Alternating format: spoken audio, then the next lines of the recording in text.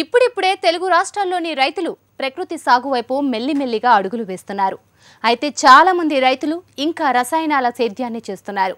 ఈ నేపథ్యంలో అధికారులు సూచించిన దానికంటే అధిక మొత్తంలో రసాయనాలను వినియోగించి నేల సారాన్ని దెబ్బతీసే కంటే రైతులు తక్కువ మోతాదులో మిశ్రమ ఎరువులను వినియోగిస్తూ మెల్లిమెల్లిగా సేంద్రియ సేద్యం వైపు పయనించవచ్చు.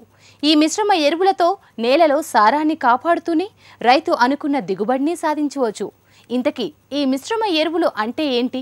ఇవి రైతుకు ఎంతవరకు ఉపయోగకరమో తెలుసుకుందాం ఇవాల్టి నేలతల్లి కార్యక్రమంలో.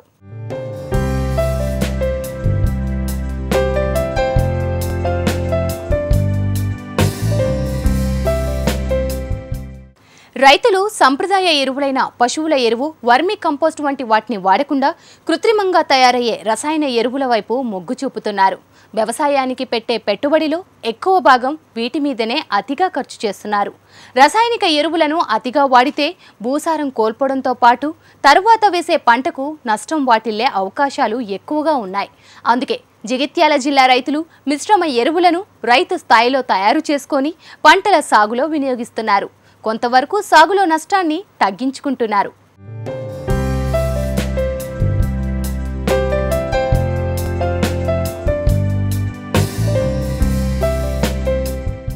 పంటల సాగులో ఎరువుల వినియోగం విషయంలో రైతులకు సరైన అవగాహన లేదు. ఏ పంటకు ఏం కావాలన్న విషయంపై పట్టు లేదు. దీనివల్ల వ్యాపారుల మాయాజాలంలో పడి రైతులు నకిలీ ఎరువులను కొనుగోలు చేస్తున్నారు. అంతేకాదు బస్తాలకు బస్తాల ఎరువులను మోతాదుకు మించి వినియోగిస్తున్నారు. దీనివల్ల రైతులు పంట నష్టపోవడమే కాకుండా ఆహారాన్ని విషతుల్యం చేస్తున్నారు.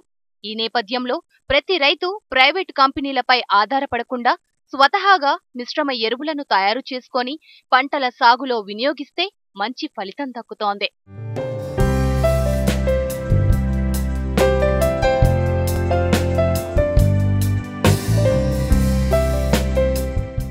రసాయనిక ఎరువుల్లో సూటి ఎరువులు, కాంప్లెక్స్ ఎరువులని రెండు రకాలు ఉన్నాయి.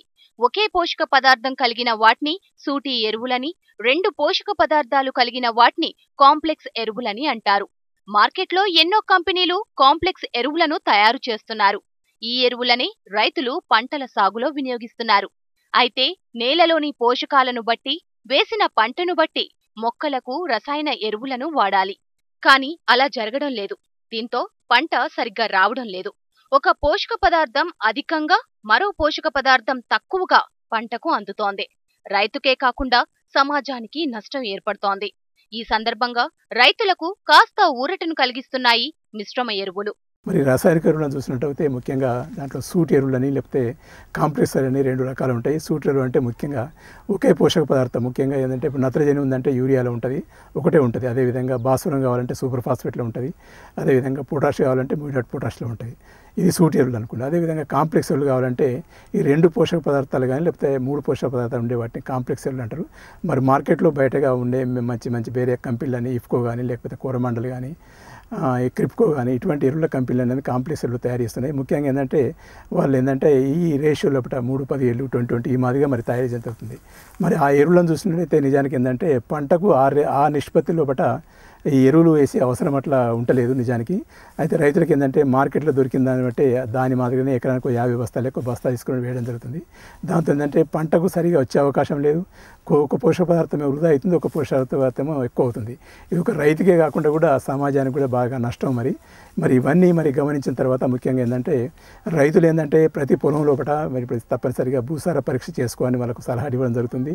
ఒకవేళ భూసార పరీక్ష చేసుకోకున్నా కానీ మామూలుగా ఏంటంటే పరిశోధన కేంద్రాలు ప్రతి పంటకు ఏంటంటే సిఫార్సు చేశారు.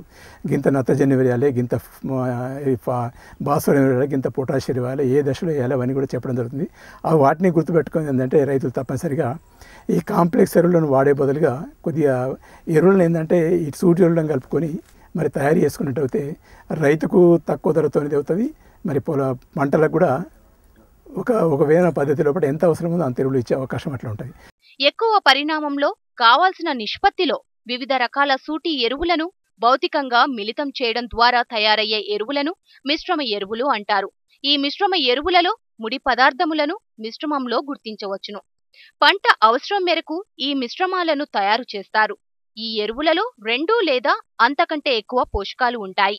మిశ్రమ ఎరువులను రైతు స్థాయి కొద్దీ పరిణామంలో తయారు చేసుకోవచ్చు. చిన్న పరిశ్రమలు ఎక్కువ పరిణామంలో తయారు చేసి ఎక్కువ మంది రైతులకు అందించవచ్చు. 17 తయారు చేసుకోవాలంటే బయట ఏంటంటే సుమారుగా ₹1000 మీద పైన ధర ఉంది. అదే రైతులు చేసుకున్నట్టయితే కనీసం 700 లోపల తయారవుతుంది. దీనికి ఏంటంటే ముఖ్యంగా ఒక యూరియా ఒక 19 కిలోలు, పొటాష్ ఒక 14 కిలోలు, ఒక 53 కిలోలు సూపర్ ఫాస్ఫేట్ ఇవి తీసుకొని కలిపినట్టయితే రైతుకు ₹600 తక్కువ అవుతుంది. నాణ్యత ఉంటుంది. అదేవిధంగా ఒక బస్తా పెడితే ₹300 నష్టం అయితే సరిగా పంటకు ఏ మోతాదు అవసరమో ఇటువంటివన్నీ చెప్పాలి. అసలు వ్యవసాయ శాఖ అధికారులందరూ విస్తరణాధికారులు రైతులకు ఇది చెప్పాలి. మనం రైతుకి ఏంటంటే ఎడ్యుకేట్ చేయాలి, విత్తనాలు తయారు చేసుకోవాలి, ఎరువులు మీ స్థాయిలో తయారు చేయాలి. ఇంకోటి ఏంటంటే ఇప్పుడు సమన్వయ సమితి కార్యకర్తలు వచ్చిండ్రు, లేకపోతే 5,000 పంపించారు. ఇవన్నీ మనం సరిగ్గా ఉన్నట్టయితే ఏ మూలకు కూడా కల్తీ అటువంటి కూడా ఇమీడియట్గా సమాచారం తీసుకొని ఏంటంటే అన్నీ అరికట్టుకునే అవకాశం అట్లా ఉంటుంది. భూసార పరీక్ష మనం చేయించుకున్న తర్వాత దాంట్లోనే సిఫారసు చేస్తుంది. దాంట్లో నత్రజని ఇంత వాడాలి, పొటాష్ ఇంత వాడాలి, ఫాస్ఫరస్ వాడాలి. దాని కొరకు ఏంటంటే ఇక్కడ మేము సూచించింది ఏంటంటే ప్రతి ఒక్కరికి వాళ్ళకు చార్ట్ కూడా ఇచ్చాము. 1 కిలో నత్రజని వేయాలంటే యూరియా ఎంత వేయాలి, 2.2 కిలోలు వేయాలి. అదేవిధంగా 1 కిలో భాస్వరం వేయాలని వారు రికమెండ్ చేశారు. ఇక్కడ సూపర్ ఫాస్ఫేట్ స్పేస్ అయితే సుమారుగా 6.6 కిలోలు వేయాలి. అదేవిధంగా మీకు పొటాష్ ఎంత వేయాలంటే అది కూడా 1.6 కిలోలు వేయాలి. అట్లా ఇవన్నీ వాళ్ళకి అందంటే ఒక చార్ట్ ఇచ్చేసాము. 1 కిలో వేయాలంటే ఎంత వేయాలి, 2 కిలోలు అంటే ఎంత వేయాలి, 3 కిలోలు అంటే ఎంత వేయాలి, 4 కిలోలు అంటే ఇట్లా ఒక ప్రాక్టికల్గా వాళ్ళకి అన్ని చెప్పడం జరుగుతుంది. ఇవన్నీ కూడా రైతులు ఏంటంటే సమన్వయ సమితి కార్యకర్తలు కదా వాళ్ళందరూ ఏంటంటే ప్రతి రైతును మనం ప్రోత్సహించాలి. ఆ రికమెండేషన్ ఎంతైతే సిఫారసు ఉన్నదో దాని ప్రకారం ఈ మాదిరిగా లెక్కలు కలిపి రైతులందరికీ తప్పనిసరిగా చేయించుకున్నట్టు చేయాలి. చేసినట్టయితే సూటి ఎరువులు వాడినట్టయితే సరిగ్గా పంటకు ఎంత అవసరమో అనేది ఇచ్చినట్టు అవుతుంది. రైతు కూడా అనవసరం ఖర్చు కాదు, పంటకు కూడా సరైన మోతాదులో అందే అవకాశం అట్లా ఉంటుంది. ఒక రైతే కాదు దేశానికి కూడా చాలా మటుకు మిగిలే అవకాశం ఉంది. ఇప్పుడు ఏదైతే కంపెనీలు తయారు చేస్తున్న 3-10 అంటే అన్ని సమాన స్థాయిలో ఒకటి ఆ రేషియోలో ఒకటి పంటకు వేసినప్పుడు మాత్రం అవసరం లేదు.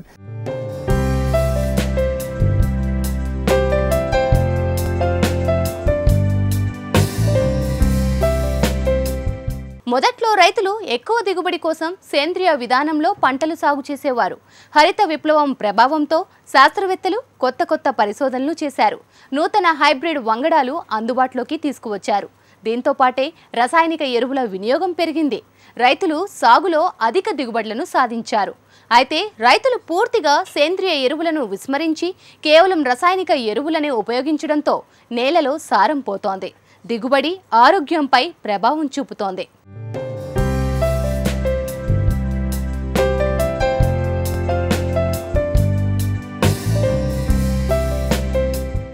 పెట్టుబడి ఖర్చులు పెరుగుతున్నాయి, ఆదాయం తగ్గుతోంది. ఇది ప్రస్తుతం రైతు పరిస్థితి. కేవలం అధిక దిగుబడుల ఆశతో రసాయన ఎరువుల కోసం వేలకు వేలు ఖర్చు చేస్తున్నారు. ఈ విషయం గురించి రైతు ఆలోచించాల్సిన అవసరం ఎంతైనా ఉంది. ఏ పంట వేశామో, పంటకు ఏం కావాలి, నేలలో బలం ఉందా, ఏ పోషకాల లోపాలు ఉన్నాయో రైతులు గుర్తించి వాటిని బట్టే మెల్లిమెల్లిగా ఎరువులను తగ్గిస్తూ రావాలి. అలా అయితేనే రైతు సాగులో రాణించగలుగుతాడు. ఇష్టానుసారంగా రసాయనాలను వినియోగిస్తే రైతు నష్టపోక తప్పదు.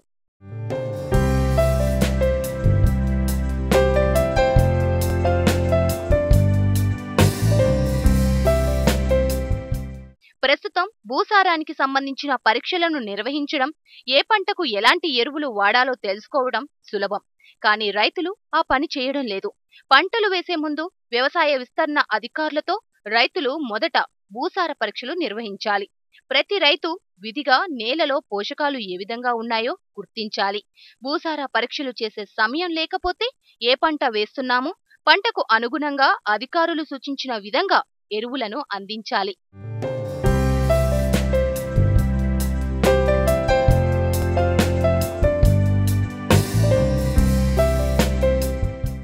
విపరీతంగా రసాయన ఎరువులను రైతులు వాడుతున్నారు. కానీ ఆ పంటలో బలం ఉండడం లేదు, నిజమైన పోషకాలు అందడం లేదు. ఈ విషయాన్ని రైతులు గుర్తించాలి. ఈ తరుణంలో రైతులు తక్కువ మోతాదులో ఎరువులు అంటే మిశ్రమ ఎరువులను వినియోగించాలి.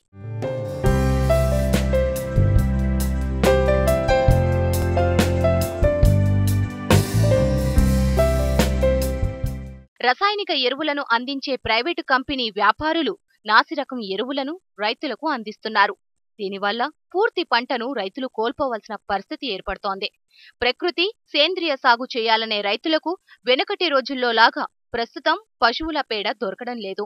ఈ నేపథ్యంలో రైతులు పంటలు వేసే ముందు జిలుగు, జనుమ వంటి పచ్చరొట్ట విత్తనాన్ని వేసుకోవాలంటున్నారు నిపుణులు. ఇప్పుడు వెనకటి రైతేమో ఆయన తప్పనిసరిగా పశువుల పేడ వేసిన ఇప్పుడు పశువుల పేడ దొరకంత కష్టమవుతుంది.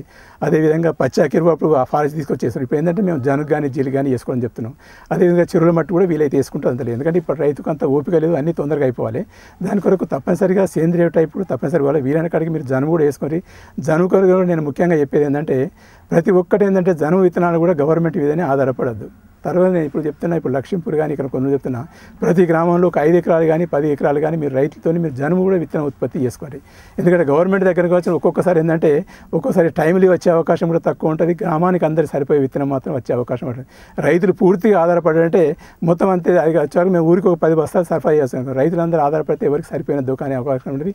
ఇంకోటి ఏంటంటే రైతు చేసుకున్నట్టయితే మీకు తక్కువ దొరుకుతుంది. ఇప్పుడు గవర్నమెంట్ రేట్ అంటే వాళ్ళు ఏంటంటే 8,000 రూపాయలకు కొన్నామంటే చూపెడుతున్నారు. 52 రూపాయల సబ్సిడీ అంటున్నారు, 25 రూపాయలకు రైతుకి ఇస్తామంటారు. నేను చెప్పేది ఇప్పుడు మార్కెట్లో రైతులు పండించిన దగ్గర 2,000 రూపాయలకే కొంటున్నారు బయట మార్కెట్ రేటు. నేను చెప్పేది అంటే మీరు రైతులు తయారు చేసుకుని మీరు 20 రూపాయల రైతు దగ్గర కొని ఊళ్ళోనే మీరు 25 రూపాయలకి ఇచ్చినా కానీ సబ్సిడీ రేట్ కన్నా కూడా రైతు దొరికే అవకాశం అట్లా ఉంటుంది. ప్రతి ఊళ్ళో ఏంటంటే ప్రతి ఎకరం కూడా మీ ఊళ్ళోనే తయారుంటే ఇక్కడ వేసుకునే అవకాశం ఉంది.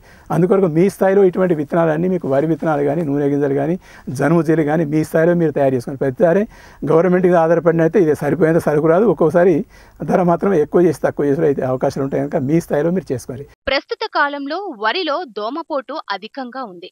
అందుకే వరి నాటు వేసే సమయం నుంచే జాగ్రత్తలు తీసుకోవాలి. ఇప్పుడు వరి విత్తనాలు కానీ ఇటువంటి కానీ లేకపోతే సన్న రకం విత్తనాలు ఇటువంటి ఏంటంటే మీకు తెలిసిన విత్తనం పక్క రైతు దగ్గర దొరికిందంటే అక్కడనే మీరు తీసుకొని అనవసరంగా మార్కెట్ కోకండి. ఎక్కడైతే బెరుకు లేకుండా విత్తనం మంచిదో మీ విత్తనం మీరే వాడిని ఎటువంటి అనుమానం పెట్టుకొని 4-5 పంటల దాకా రైతు విత్తనం మంచిగా పడుతుంది. దిగుబడి లోపల ఎటువంటి దిగుబడి నా అనుభవం ప్రకారం రైతు దగ్గరనే మంచిగా ఉంటుంది. అందుకో తప్పనిసరిగా రైతుల విత్తనమే మనం తప్పనిసరి వాడుకోవాలి. వాడుకున్న తర్వాత వీలైన కాడికి ఏంటంటే కొద్దిగా ఇప్పుడు వరి విత్తనం చూసుకున్నట్టయితే ఎకరానికి మీరు 30 కిలోలు వాడాల్సిన అవసరం లేదు. ఈవెన్ 15 కిలోలతో కూడా రైతు ఏంటంటే ఎకరానికి సరిపోయే నారు సరిపెట్టుకునే అవకాశం అట్లా ఉంటుంది. ఇప్పుడు ఉదాహరణ చూసినట్టయితే ఇప్పుడు హెచ్ఎంటీ విత్తనం అనుకోండి, ధర ఎక్కువ కనుక రైతులు 10 కిలోలు సరిపోతుంది. 10 కిలోలు సరిపోయినప్పుడు ఇది కూడా 10 కిలోలు సరిపోతుంది. కొద్దిగా దానికి ఏంటంటే కొద్దిగా మీకు పలసగా మీరు అలుకొని తర్వాత మధ్య మధ్యలో మీరు కాలువ తీసినట్టయితే మంచిగా నారు అది మంచిగా దట్టంగా బలంగా పెరుగుతుంది. ఎకరానికి సరిపోతుంది. అంటే ఎకరం మీదనే మీకు 15 విత్తనం మీరు తయారు చేసుకున్నట్టయితే అక్కడ కూడా మనకు మిగిలే అవకాశం అట్లా ఉంది. విత్తనం దగ్గర ఖర్చు తగ్గుతుంది. ఇది ఒకటి చేసుకునే అవకాశం అట్లా ఉంది. ఇది ఒకటి చేయండి. అదేవిధంగా ఇప్పుడు దోమపోటు అటు వస్తుంది కనుక సన్న రకాలు అయితే వీలైన కాడికి కొద్దిగా మీరు ఏంటంటే నాటు పెట్టేటప్పుడు తప్పనిసరిగా నారుకే ఒక వారం రోజులుగా ముందే నారుకి ఏంటంటే గురికల మందు వేసినట్టు అయితే అది ఒక 4 రోజుల దాకా పురుగు మందు ఎటువంటి పురుగు రానియకుండా ఉంచే అవకాశం ఉంటుంది. మరి మెయిన్ పొలానికి వస్తే ఆటోమేటిక్గా మీరు జనం ఆటోమేటిక్గా అది జున్నేసి మీరు నడుము పెడతారు. దానికి ఎందుకంటే మీకు ఒక ఇప్పుడు అడుగు మందు అంటే ఇప్పుడు సూపర్ ఫాస్ఫేట్ కావాలంటే కనీసం ఒక 2 బస్తాలు సూపర్ ఫాస్ఫేట్ లేదా DAP కావాలంటే జొన్న వేసిన తర్వాత ఒక సగం బస్తా కూడా మీరు సరిపోతుంది. ఇది మొదలు అడుగునే వేయండి. పొటాష్ అంటే ఒక 20-30 కిలోలు సరిపోతుంది. అప్పుడు వేయండి. తర్వాత నాటు మరి ఒక 5-6 రోజుల తర్వాత యూరియా వేయండి. తర్వాత నాటు వేసిన తర్వాత మళ్ళీ ఒక 20 రోజుల తర్వాత మళ్ళీ ఒకసారి ఒక 30 కిలో మీరు యూరియా వేయండి. తర్వాత పుట్టకు వచ్చే ముందు ఒకసారి ఇది సరిపోతుంది. ఇంకో సన్న రకం వాటిలో పెట్టినప్పుడు తప్పనిసరిగా ఈ తూర్పు పడమర ఒక 2 గజాలకు ఒక పాయలు తీసే నాటు పెట్టాలి. అక్కడ ఏంటంటే దాంతో గాలి వెళ్తురు పోయి దోమపోటు కూడా వచ్చే అవకాశం తక్కువ ఉంటుంది. ఇంకోటి దోమపోటు కూడా మీరు తప్పనిసరిగా ఏంటంటే మరీ అంత భయపడాల్సిన అవసరం లేదు. మీరు ఈ మాదిరిగా నేను చెప్పినట్టు చేయాలి. తర్వాత ఏంటంటే మీరు ఇప్పుడు నాటు పెట్టిన 25-30 రోజుల తర్వాత ఒక్కసారి ఇప్పుడు వేప నూనె దొరుకుతుంది. వేప నూనె తీసుకొని 1 లీటర్ ఎకరానికి 1 లీటర్ను మీరు ఉసుకలో కలిపి ఉసుకతో మీరు చల్లేయండి. ఎటువంటి కూడా మొగి పురుగు కానీ ఏ పురుగు వచ్చే అవకాశం ఉంది. తర్వాత పుట్టకొచ్చే ముందు మళ్ళీ ఒకసారి 1 లీటరు వేప నూనె తర్వాత దానికి ఉసుకలు కలిపేసి మీరు చల్లినట్టు అయితే ఈ గుళికలు ఇటువంటి మనకు చల్లాల్సిన అవసరం లేదు. గుళికలు చల్లినట్టు అయితే కూడా అనవసరంగా ఏంటంటే పొలమంతా విషమైపోయి చిన్న పురుగు ఉంటుంది కానీ పెద్ద పురుగులు ఈ పురుగులు తిరిగే పురుగులని మొత్తం చచ్చిపోతున్నాయి. అదేవిధంగా పొలాల్లో ఉన్న వానపాములు కానీ పొలాన్ని మంచిగా చేసే వానపాములు చచ్చిపోతున్నాయి. దాంతో ఏంటంటే పొలం రోజు కింద నిర్జీవమయ్యే అవకాశం ఉంది కనుక తప్పనిసరిగా గుళికలు మాత్రం మీరు వాడకుంటే నేను చెప్పినట్టు వేప నూనెతో తయారు చేసిన అది వాడండి. ఇది వాడండి. ఓన్లీ ఒక వాడితే మాత్రం ఒక నారుకు ఒకటే మీరు గుళికలు వాడండి. ఇది ముఖ్యంగా దానికి సంబంధించింది.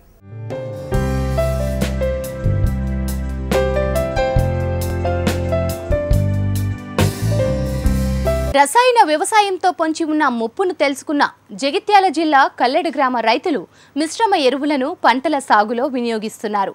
ఆ తరువాత సేంద్రియం వైపు అడుగులు వేసే ఆలోచనలు చేస్తున్నారు.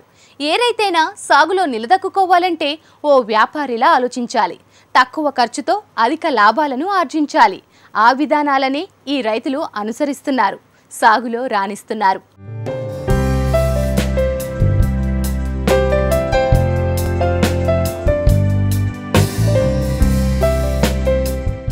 జగిత్యాల జిల్లా కల్లెడ గ్రామానికి చెందిన రైతులు రైతు మిత్ర సంఘాల ద్వారా స్వతహాగా మిశ్రమ ఎరువులను తయారు చేసుకొని పంటల సాగులో వినియోగిస్తున్నారు. గ్రామంలోని రైతులు సాగులో నష్టపోకుండా ఉండేందుకు మిశ్రమ ఎరువుల వినియోగంపై గ్రామ స్థాయిలో ప్రత్యేక అవగాహన కార్యక్రమాలను ఏర్పాటు చేసుకుంటున్నారు. అధిక రసాయనిక ఎరువుల వినియోగంతో భూసారం కోల్పోవడంతో పాటు రైతులకు మరింత పెట్టుబడి పెరుగుతోంది. దీనిని దృష్టిలో పెట్టుకొని మిశ్రమ ఎరువులను తయారు చేసుకుంటే బాగుంటుందని రైతులు చెప్పడమే కాదు, తోటి రైతులకు మిశ్రమ ఎరువులను అందిస్తున్నారు. ఒక చిన్న పిల్లవాడు తీసుకున్న ఆహారం పెద్దవాళ్ళు తీసుకున్న ఆహారానికి ఎంత ఫరక్ ఉంటుందో అట్లనే ఏదైతే పంట వేసేదాని కొరకు ఆ పంటకు ఏమేమి అవసరం, ఎంత డోస్ అవసరం, ఈరోజు నిజంగా అవగాహన చాలామంది రైతుల్లో కూడా తక్కువ ఉంది. ఏదైతే యూరియా అయితే ఈ రోజుల్లో విపరీతంగా వాడుతున్నాం, తక్కువ ధర ఉన్నది, ఇట్లా వేయంగానే తొందర పెరుగుతుంది, ఆ తొందర పెరిగిందని చూసి పచ్చగా పడుతుందని చెప్పేసి రైతు సంతోషపడుతున్నాడు. కానీ నిజంగా అందులోపల శక్తిహీనంగా ఉన్నది, బలహీనమైనటువంటిది. నిజమైనటువంటి ఫౌండేషన్ బలం అయితే మనిషికి ఎముకలు మరియు కండరాలు తర్వాత నరాలు ఎంత బలంగా ఉంటే మనిషి బలంగా ఉంటాడో అట్లనే ఈ యొక్క పైరుకు కూడా నిజమైన పోషకాలు ఏవి అందియాలనేది రైతు ఈరోజు ఆలోచన లేదు. ఆ ఆలోచన లేకనే మెరుగైనటువంటి ఏదైతే యూరియా వాడకం ద్వారా రకరకాల పురుగుల బెడదకు ఆయన గురి అవుతున్నాడు, పంట దెబ్బతింటుంది, ఆర్థికంగా నష్టపోతున్నాడు. అలాంటి యొక్క తరుణం లోపల రైతు కూడా ఆలోచన చేసి దానికి నిర్ణయించిన మోతాదు లోపలనే వాడి తాను సబలీకృతుడైనాడే నిజంగా మనం అందరం లాభాన్ని అందులోపల తీసుకోగలుగుతాం. ఈ గురించి మనం అందరం ఆలోచన చేసేది ఉన్నది. మిశ్రమ ఎరువులను ఎలా మనం తయారు చేసుకోవాలో, వాటిని ఎంత మోతాదులో కలిపి మనం వాడుకోవాలో, అదేవిధంగా రైతులు ఖర్చు కూడా తక్కువ చేసుకోవాలి.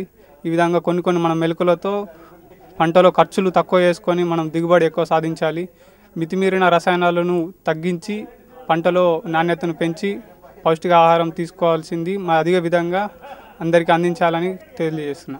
విత్తనం వేసిన దగ్గర నుండి ధాన్యం ఇంటికి చేరే వరకు రైతు మోసపోతూనే ఉన్నాడు. అలాంటి పరిస్థితుల్లో గ్రామ స్థాయిలో ఇలాంటి రైతు సంఘాలను ఏర్పాటు చేసుకోవడం చాలా ప్రధానమైన విషయం. ఇలాంటి అవగాహన కార్యక్రమాలు తమ వ్యవసాయ అభివృద్ధికి చాలా వరకు తోడ్పడతాయని, అధిక రసాయన ఎరువులతో భూసారం పోకుండా తమ నేలను కాపాడుకోవచ్చని రైతులు అంటున్నారు. మా గ్రామ పంచాయతీ ఆవరణలో మాకు మిశ్రమ ఎరువుల తయారీ విధానం మరియు కల్తీ మిశ్రమ ఎరువులు మార్కెట్లోకి ఏ విధంగా మార్కెటింగ్ చేస్తున్నారో, దానివల్ల రైతులు ఏ విధంగా నష్టపోతున్నారో, ఆర్థికంగా మరియు భూసారంగా రెండు రకాలుగా నష్టపోతున్నారు. మిశ్రమ ఎరువులు ఏ విధంగా తయారు చేసుకోవాలి, తక్కువ ఖర్చులో ఏ విధంగా తయారు చేసుకోవాలి, నకిలీ విత్తనాలు వాడకుండా ఉండడానికి అశోక్ కుమార్ ఆధ్వర్యంలో మాకు శిక్షణ కార్యక్రమం ఇవ్వడం జరిగింది. దీనికి మేము హెచ్ఎంటీవీ వారికి మరియు అశోక్ కుమార్ గారికి కృతజ్ఞతలు తెలియజేసుకుంటున్నాం. మిశ్రమ ఎరువులు అంటే ఇప్పుడు దాదాపుగా వరిలో అయితే మిశ్రమ ఎరువులు వాడుతున్నారు, పొటాషియం ఎరువు కలిపే చల్లుతున్నారు.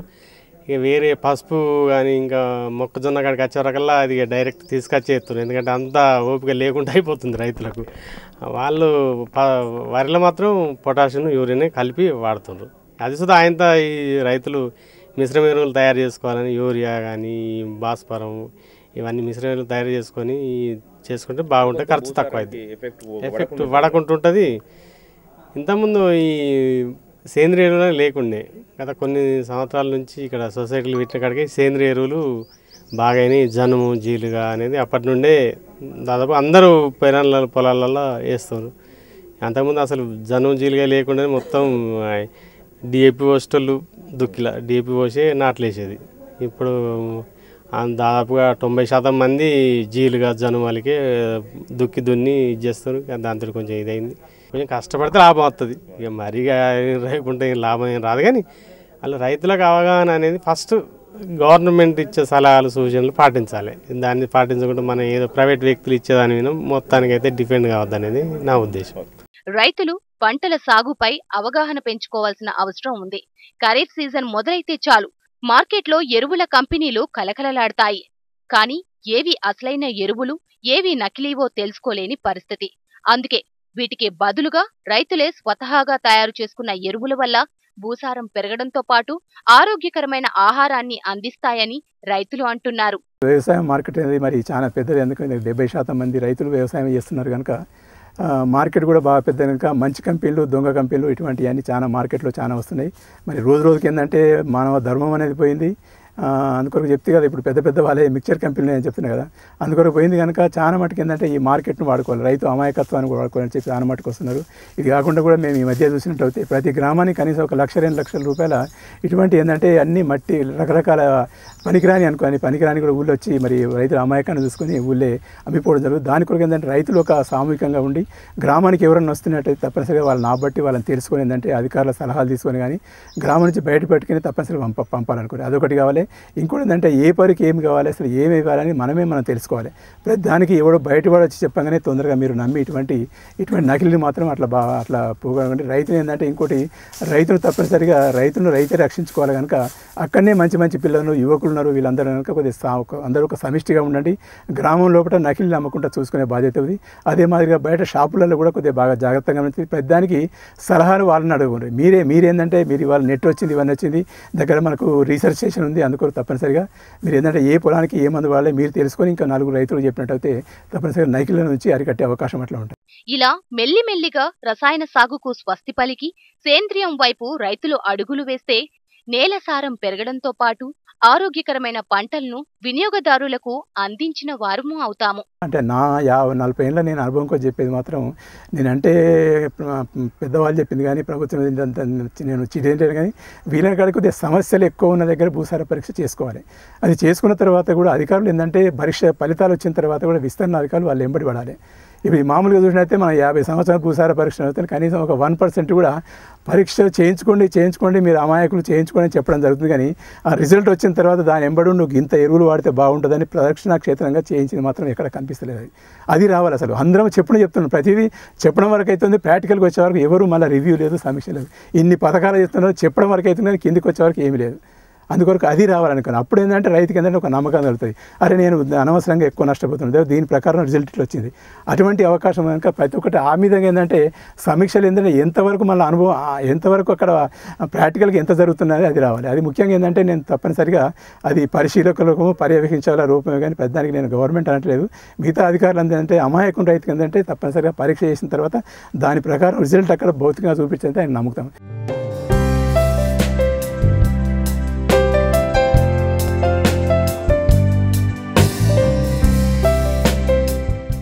మొత్తంగా రసాయన ఎరువులపైనే ఆధారపడితే చాలా ప్రమాదం.